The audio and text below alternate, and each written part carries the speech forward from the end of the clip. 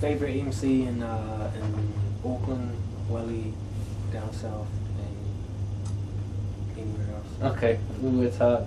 My favourite Auckland MC is... Tech Swift. Yeah, it would have been... Oh man, it's real hard. I don't want to offend anyone, but like Mariko's obviously... I think all time Mariko is probably my favourite MC in Auckland, but I love Tech Swift, man. The freestyle he did on Magic 6, I reckon that's the best one ever, and he's the man. He's so dope. Wellington, I have to go with Flows because I like Flows because he's always led the way performance-wise. Like he should get a gold medal instantly for his live performance because he's incredible. You know, just I don't think. I've talked to a lot of people, and a lot of people say Flows for stage performance. Yeah. Best stage performance. I think in New Zealand. Yeah, I mean he came on the Magic 6 tour and he's just incredible. You know, his energy is amazing. And Christchurch is definitely model. Like I think Scribe has always been really good, but he just got great. Do you know what I mean? Elsewhere, I think Jay Roach is really good. I like him a lot. I've always liked that kid. And the other dude I really like is Mike Pipes. Michael Pipes is really, really cool. I really dig his shit. I think that it's so different that it's got a lot of merit, you know? And Mike himself is such a cool guy. So he'd be one of my top 5. What is your favourite Major Flavors mixtape in New Zealand? I haven't heard of that. Probably number 2. Number 2 will probably be my favourite. I know lots of people like number 1. Heaps of people like number 1. Like I tour with Soldier now, and he is his favourite one. Yeah, but everyone likes 1 because I think it was just really crazy. Like I mean, when I made it, I didn't really know what the fuck I was doing, but yeah, it just came off real good. What do you think of like DJ mixtapes or bootlegs where they give permission to use it? What's your? I love mixtapes. You know, what's that? Do you reckon, like a lot of people complain that about the bootlegs and do you reckon? I mean, I personally love them as well. I think I just love mixed CDs. To be honest, I love them. I know that there is a lot of things, like you can download them now, or people ripping off other people's music. Oh well, it's just the world we live in, The T.I. album turned up online yesterday. I can't buy it yet. What are you gonna do? It's just the way of the world right now. It's not good, and I can't really be openly seen to be condoning it. I will openly say that I don't think anyone should download Aotearoa hip hop because it's hard enough as it is for us here that we know it's hard. If some Aussie MC and I want to download his record and I don't really know who he is or what his experience is, then I can't really comment on that. But I know how hard it is here, so it's kind of like, I just don't approve of that. But I mean, when I get to New York, the first place I go is straight down to Canal Street and buy every mix CD I can get my hands on. I love it. So that's just me, though. Do you reckon people focus most of their money on record sales when they could be maybe focusing on doing heaps of gigs? Or yeah, I think so. I think that people need to look, because in America, all your money is show money. Like, I know there's this infamous Wendy Day article about how an artist's money is broken down and they have $1 million budgets and they never get any money back. That's true. Like Fat Joe, for instance, his last album didn't do so well, and like it broke even on a multi-million-dollar deal. But he's making like 50 grand a gig doing live gigs. That's where all the money is. Akon is a millionaire off his show money. Fat Joe is a millionaire off his show money. They make money off gigs. So yeah, absolutely. I think people should need to back themselves a little more. Like, people say, oh, I can't really afford to go on tour. I can only do this. Well, just do it. Invest in yourself, as you would do when you invest in a record and put it out. So I think that shows is where it's at. That's where it's at for me. Doing shows. And if you have a good show, then that's warranted. If you have a shit show, then maybe you shouldn't be putting out records. How do you reckon New Zealanders can get more people at their show? It's tough. I mean, you have to be something a little more unique. I mean, take a leaf from Flo's book and just have a good live show. Work on it. I see too many people do a show and they wander around looking at the floor. I wouldn't pay to go see that, Yeah. And I've been to a gig in New York and they did that and everyone left, and then they certainly won't go back again. So just because, that's what I'm saying, is just because you can rap in the studio, and can you take it into the live arena? I think it means a lot. And I think that it needs to be something that people are figuring out, you know. Do you listen to any other music other than hip hop? Yeah, I like a lot of different music. I think I like a lot of old reggae and punk stuff, but I listen to old music. I don't listen to like much of the new stuff. It's bores me. Britney Spears? No, I mean I keep an eye on everything because I have to. But I think that Aotearoa events on.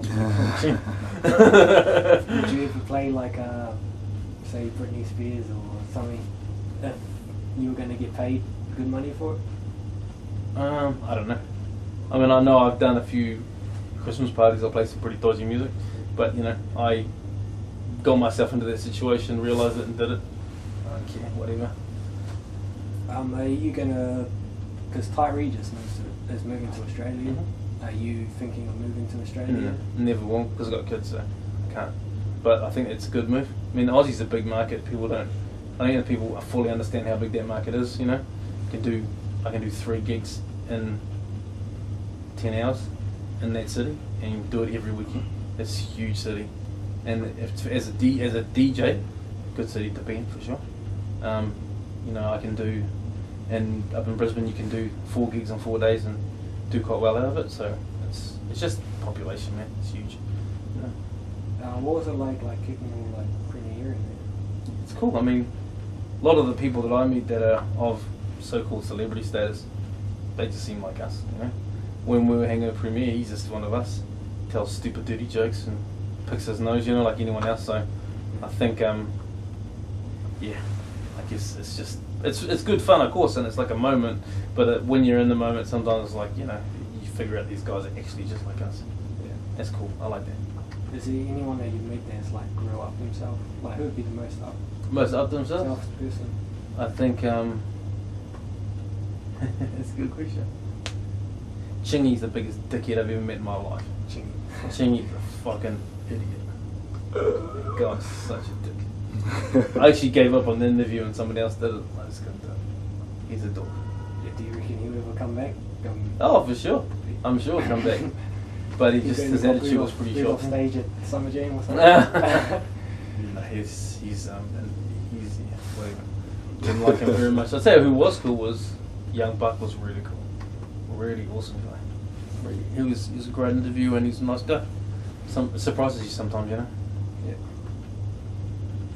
I had a question in my head. I just forgot it. So I'll just think of another question. Your biggest regret? My biggest regret? Not going to Australia earlier. Not going to Australia earlier? I should have, I started in Australia, I started touring 2 years ago, released an album last year. I should have done it 5 years ago, because I would have been cranking by now. Because if that market is that big, it can be lucrative for you, and can just set you up, because I don't really want to be doing this forever, touring, releasing records. At some point I would like to just have some normality in my life, and if I had done that 5 years to now, I would have been way ahead of the game. It would have helped. Do you think like you got your foundation here? Do you reckon you would have been as successful as you were over in Australia if you did had moved over 5 years? No, because I'm successful over there because of what I did here. So in reality, you couldn't anyway. Yeah, I know, but I would have rolled the dice and tried it. Do you know what I mean? Yeah. I would have rolled the dice and tried it, but I mean, because the groundswell for people going to my gigs over there because of what I've done here. So there's heaps of expats, but they would bring all their mates with them, and it kind of ballooned out from there. So yeah, it would have been a gamble at the same time, and yeah, maybe it wouldn't have worked, but if I had known what I know now about over there as a industry, I might have made some different decisions. Yeah, probably.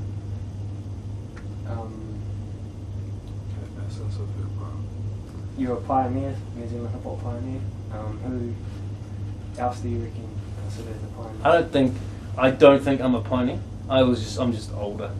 So I was around at the beginning. Do you know what I mean? The true pioneers of hip hop in Aotearoa is Up Posse. No doubt about it. They were the people that I first looked at, and that got me inspired. Because I was already starting to get into the culture when I was a kid, but that was the crew that kicked it off for me, and I think that would be true of a lot of people.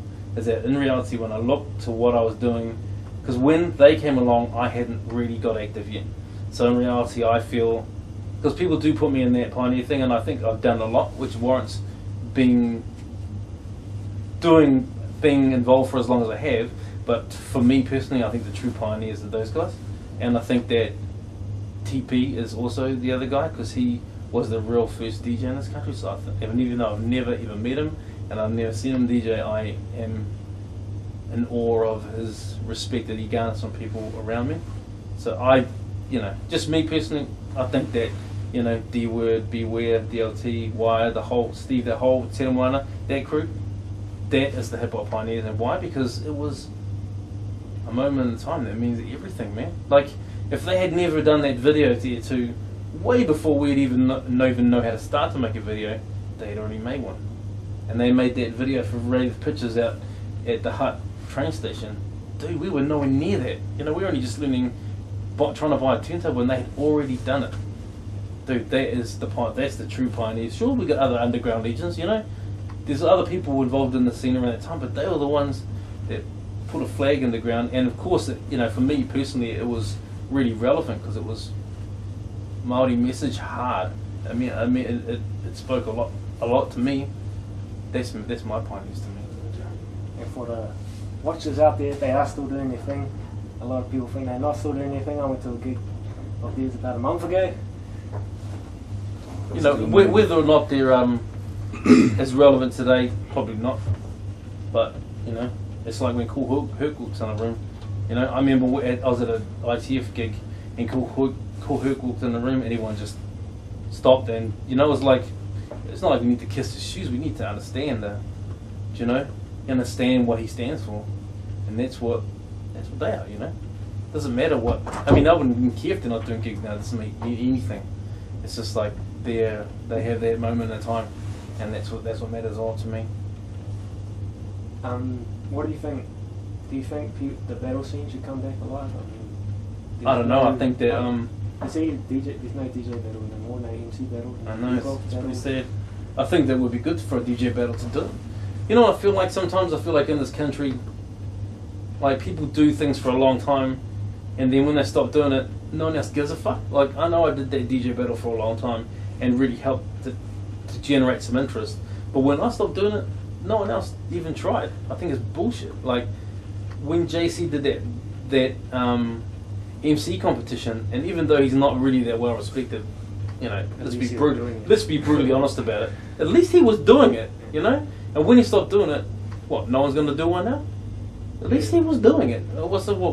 We stopped doing the summit, then no one wants to do it anymore? It seems like bullshit to me. It seems like a lot of the new school of hip hop just sitting back waiting for things to happen. Fucking do it yourself. Goodness sake, that's what we did.